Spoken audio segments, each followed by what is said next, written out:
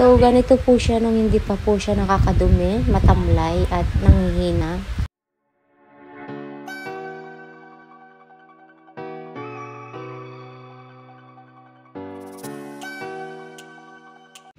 Ayan oh. Nakapatong siya sa aking kamay. Feeling safe siya sa akin. So sweet, darling. So yeah, I was trying this Yakult before.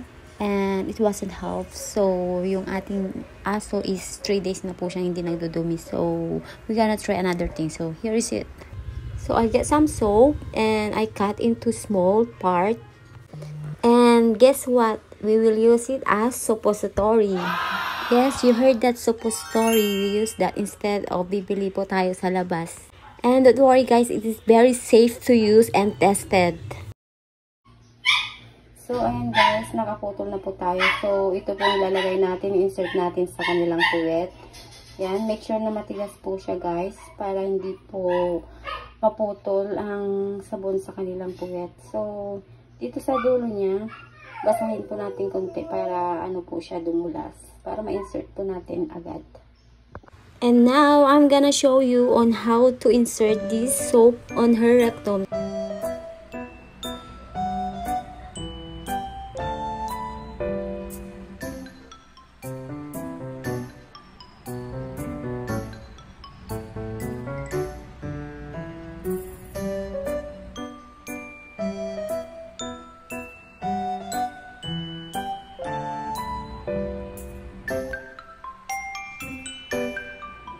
So, here is it. Ganito kabilis. Wala pa 1 minuto. Ayan, umiere na siya. So, humihilap po ang kanyang tiyan. So, this is very safe and hindi po siya nasasaktan, guys. Hindi po masasaktan ng ating mga alagang aso.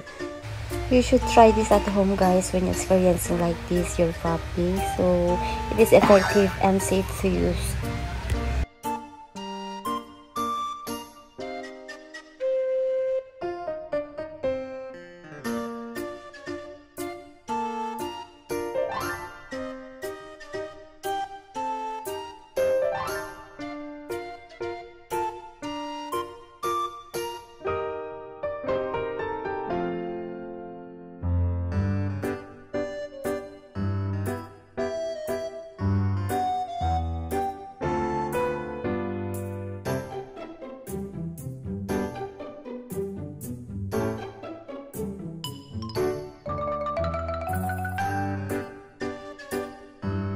So, ito na po siya guys. Nakakapaglaro na din po siya sa mga kapatid niya. And malaking ginhawa po sa kanya na nakadumi na po siya.